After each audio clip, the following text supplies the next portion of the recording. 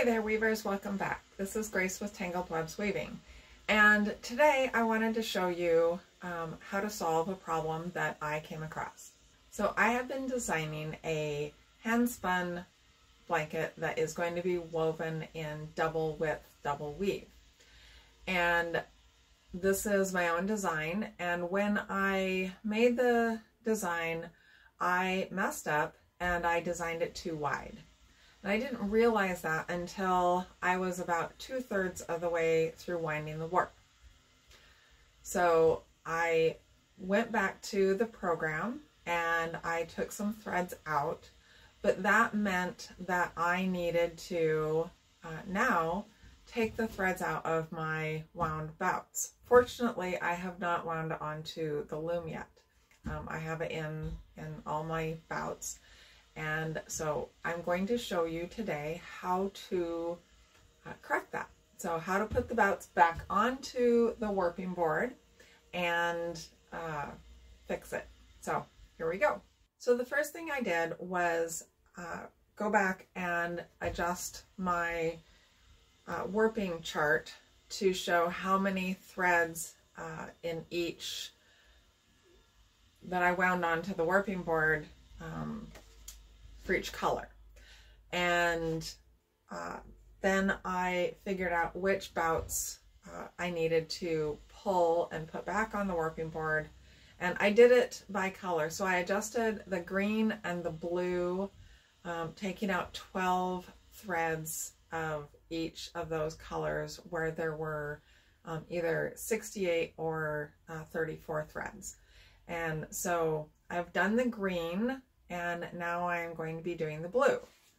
So fortunately, on the first bout that I'm going to be doing on the blue, and on the green ones, it also turned out this way, is the blue that needs to have the threads taken out is not in the middle of something. So this one has 68 blue threads right on the side, and so I can just put this bout on the warping board, take off the 12 threads that are needing to be taken off, and then chain it back up. So I chain my warps, and on this one I've used the chip clips, and so it's very easy to just separate those back out. I've got my path set up on the warping board still, and I'm not going to stretch this bout out to its full length. There's really no need to do that. So I'm just going to place it back on the warping board. And because it's chained, I'm going to start here at the bottom. And this actually is backwards from the way I originally wound it, but that's fine because I need to take threads off of this blue section. So I'm just going to put it on that way. And then I'm going to unchain it and follow my warping path. And if it's twisted at all, I'm going to untwist it. And it doesn't have to lay perfectly flat. We're not trying to tension it. We're just taking off those threads. If they were in the middle, that would be a different story. And we'd have to do a little bit different technique in that case. And we'll see if I run into one of those along the way. Okay. So when I wound this, I wound it with a security cross up here. And unfortunately, I probably am not going to be able to keep that, but we'll see. So I'm just going to stretch this out a little bit, make sure it's tight. And I originally worked from this far peg. I'm only going to stretch it out to this peg. There's no need to stretch any further than that. So we'll take my clip off of there and set it aside. And then we'll see if we can save this cross up here. So for this one, I'm just going to see if I can, and with the security cross, I just tied a loop string through it. There we go. So we'll just see if we can tease that out and find all the threads that go over and under. There we go. And this will help find our loop too. So we'll go ahead and put that there. And let's see if we can get this one.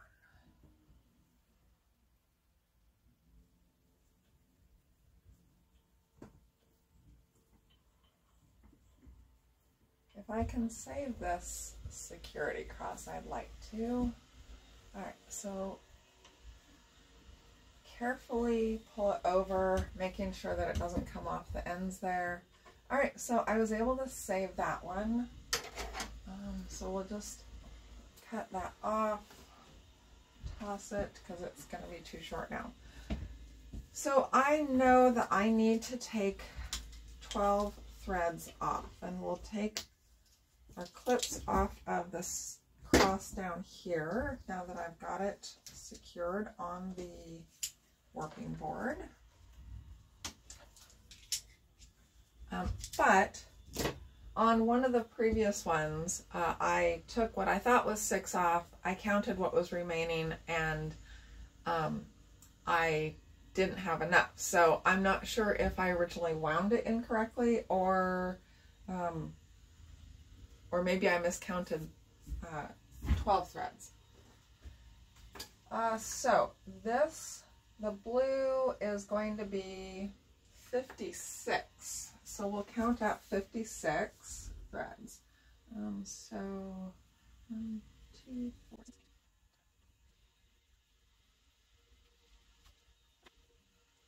So there's 56, and I should have 12 left over. So 2, 4, 6, 8, 10, 12. Okay. So I know that I have 56 here. So what I'm going to do is I am just going to take my clips and put those back on one leg of my cross.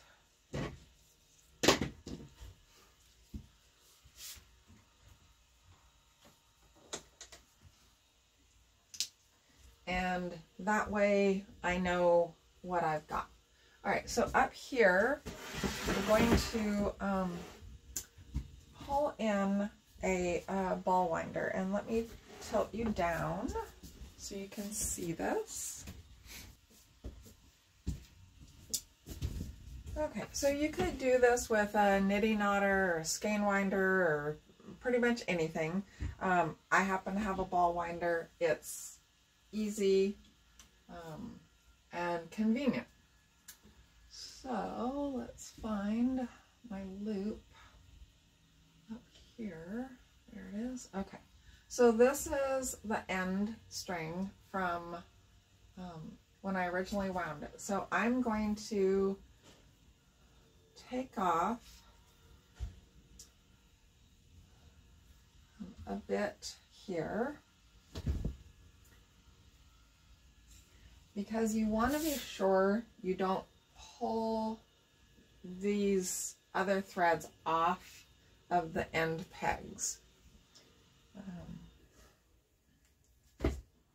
So I zoomed you out a bit. You can see my mess of a room more, but that way you can see the top of the working board a little bit and the bottom, and just what's going on across the whole working board.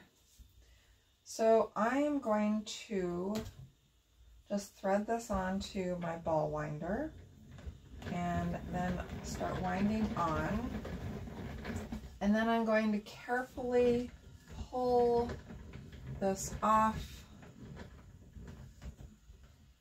of my warping board while I wind my ball winder.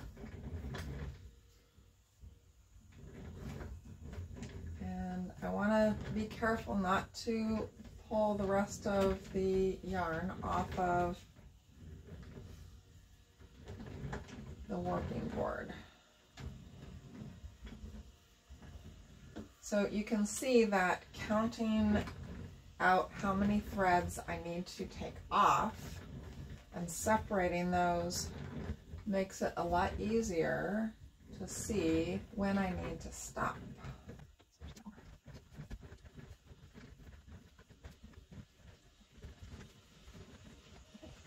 So that is the last one. So I have 12 threads off. And now I am going to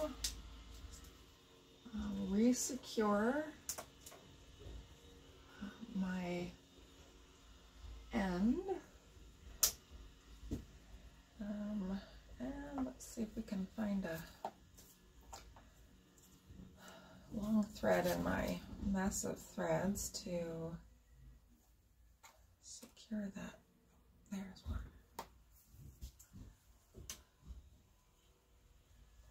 Secure my security cross, or my backup cross.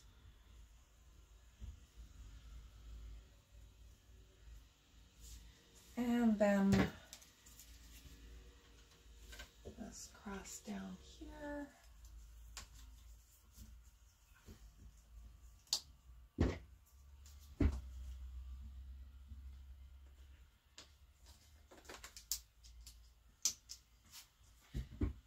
And then I can cut this up here,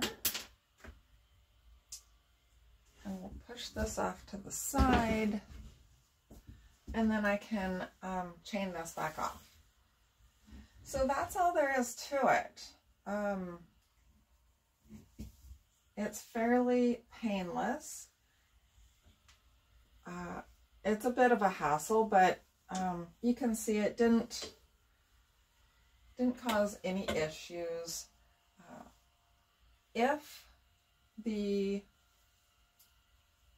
threads that I needed to take off were in the middle of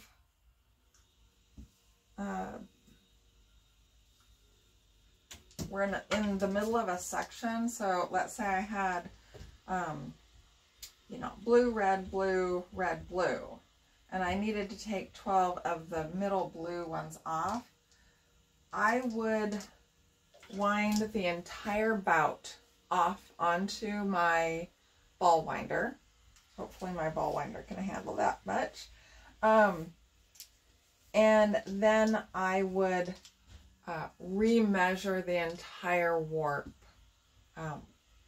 bout, because I wouldn't be able to get the tension correctly throughout the entire bout. So that would be how I did it. So we'll go ahead and put this one aside and grab the next one and do it again. Okay, so that is the last one that I needed to fix. So I will go ahead and finish warping the rest of the bouts, and then we can put it on the loom. But in the meantime, I hope you enjoyed watching this video and found it useful. If you did, please give it a thumbs up, leave a comment, and consider subscribing to my channel. Thanks, and happy weaving!